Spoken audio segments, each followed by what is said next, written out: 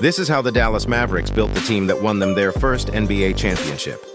It started on draft night in 1998, when the Mavs pulled off a three-team trade that gave them the rights to Dirk Nowitzki and Steve Nash. But in 2004, when Nash became a free agent, Mark Cuban wasn't willing to pay him and let him walk for nothing. It wasn't all bad that offseason, though, since they did trade Antoine Walker to get Jason Terry. But they still had to get a point guard. Instead of a young floor general in 2008, Cuban chose to go with someone he had a good relationship with, Jason Kidd. A season later, the Mavs made another splash by signing Shawn Marion. They were just missing someone who could protect the paint. So in the 2010 offseason, Dallas got just that. They might have only won one title, but it'd be tough to find a more balanced championship team in NBA history.